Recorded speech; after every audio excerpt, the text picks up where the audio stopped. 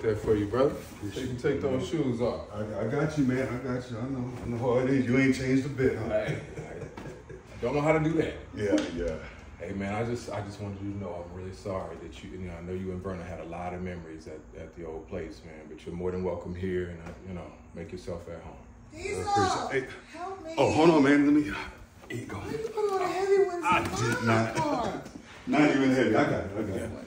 Copeland? Hey, how you Lorenzo. doing? Hi. Lorenzo, nice to meet you. Hi, Lorenzo. Nice to meet you, too. Thank you. Can you take those shoes off for me? Oh, you one of them people. Okay, I got it. Okay, all right. I'll take those. Oh, thank you. Right over Thank here. you.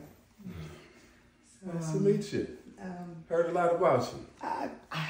Likewise, I don't know if the feeling might be mutual though, because how is it that you were the building manager and we're over here now? You couldn't do anything? Nothing? I mean, my hands were tied. Everything I had to do was court ordered. So, he knows that I love him and care about him. We go back to elementary school. But an eviction doesn't mean he has to move here. I mean, I'm trying to understand how he ended up here. Well, no, he's just helping me out, just because of transition. I mean, How long y'all know each other? I've been knowing these since 7 or 8 years old. Elementary school. We went to Michigan City, Indiana. We was born and raised and lived on the same street on Walker Street. So You kind of look like y'all might want to check y'all DNA. yeah. Hey, this is, I really appreciate this. All right. Is there any rules that I need to know about? I mean, if you can just, I'm a little OCD, so just make sure y'all keep everything clean and neat. And then, there's a restroom down here for you. So if you have to use the restroom, you have everything down here for you. We'll get you a little air fryer, a little hot plate or something to set up down here because, Your house doesn't have a kitchen? Oh, yeah, it has a kitchen. I'm just a little OCD about my kitchen. I like to keep stuff neat and clean. Okay, so he can have all the little appliances down here to have a little kitchenette. Yeah. Okay. All right. Is there a fridge down here? Or something? Yeah, we got a little small fridge for him. Yeah. Okay. Like I said, man, I really appreciate it. That's how he's been like this since we was kids. He was always a clean one, and I was always a little grease monkey. So yeah, it's cool. Everything's good. Cool.